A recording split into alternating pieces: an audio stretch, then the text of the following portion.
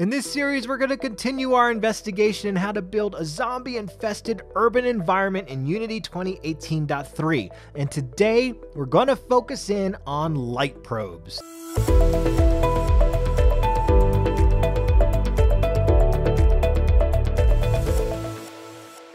Hey everyone, this is Al over at GameDevHQ.com. Like and subscribe, check out our other amazing videos on this site, and sign up today at GameDevHQ.com to find out what amazing assets we offer to allow you to become an amazing game developer.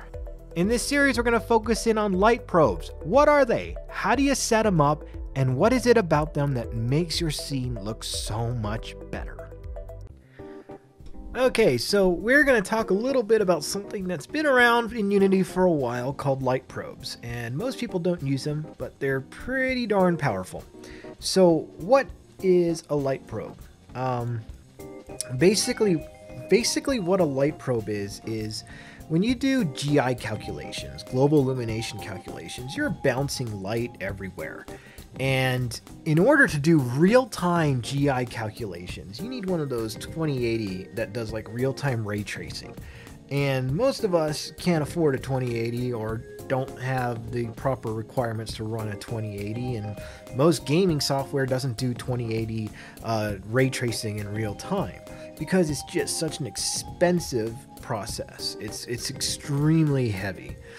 Because you're just factoring in so many different light sources. So Unity came up with something that was a very efficient way to fake the dynamic look of GI without actually creating GI, and that's using light probes.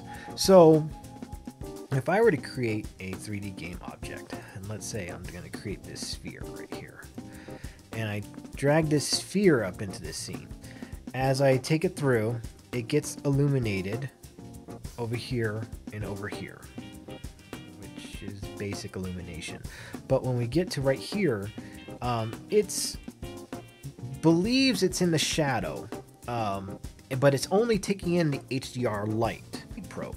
So how do we set up a light probe here? Well, all we have to do is go to Game Objects, Lights, and then choose Light Probe. And it's going to create these spheres right here. And what each one of these spheres is a point in your scene that is going to take in light information, and it's going to give that to dynamic objects. Now, not the static objects, dynamic. So these buildings that are static will not take in any lighting data, but the buildings that, or this sphere that is dynamic, will take in that lighting data. So how do we get this to work?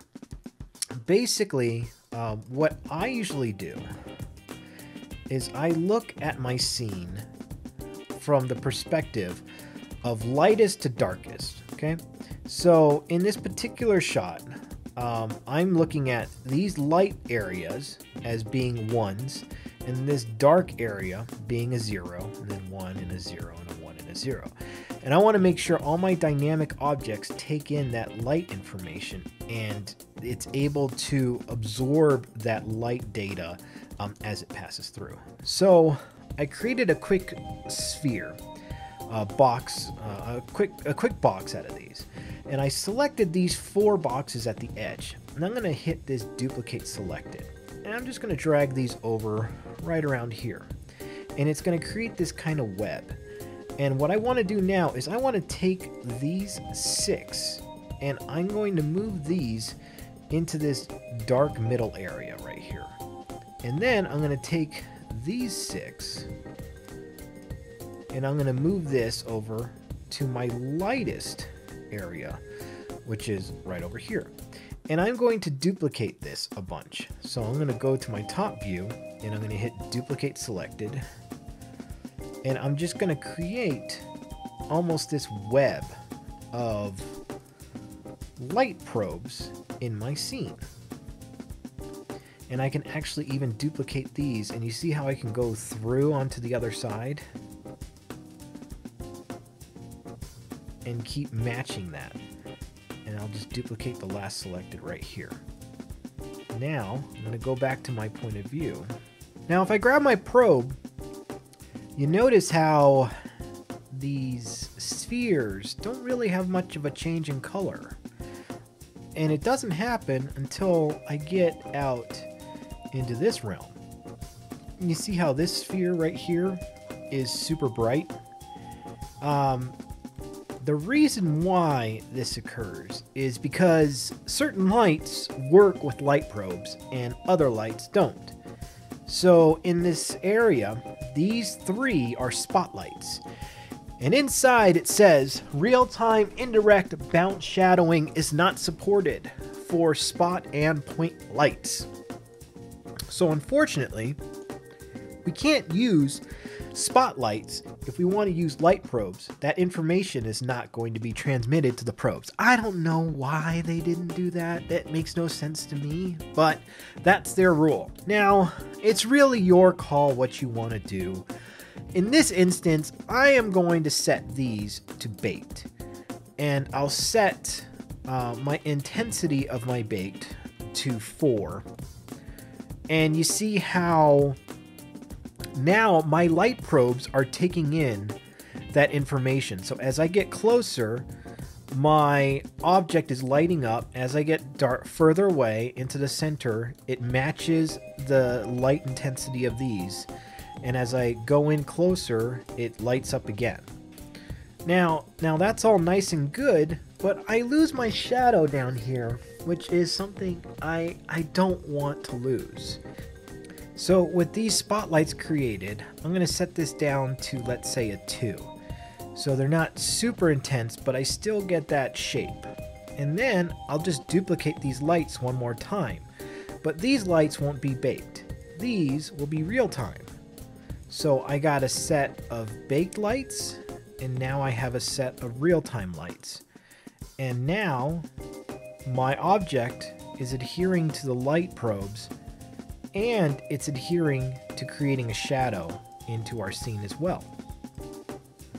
So if I go into my debug settings, I can turn off my light probe visibility.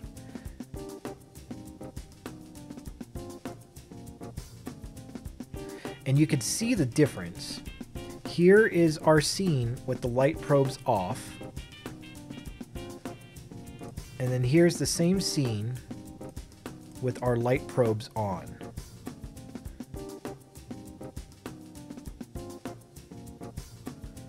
It's not the hugest difference in the world, but if you're going for more of a realistic approach, it's pretty essential to have some light probes into your scene to collect that GI data and splash it onto your game objects. So the darks don't look so dark, the lights don't look so light, and your character or your probe or your sphere in this instance is evenly lit within its scene. And so that's how you use light probes in Unity. And a special thank you to all the Plus and Pro members out there. Your support makes this channel possible, and we couldn't do it without you.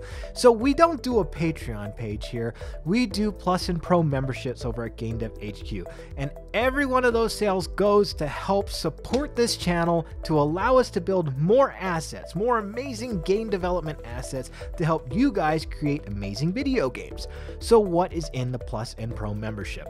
The Plus membership gives you access to unique monthly loot crates to help you build your game levels, and access to Plus challenges to grow your C# skills. The Pro membership is an amazing value that gives you over 150 in-game, ready-to-go assets, which are ready for your commercial product. Also, it gives you access, unlimited streaming access to all of our paid courses. This is Al, we're Game Dev HQ, we're out of here, have a great day, take care, I'll talk to you soon.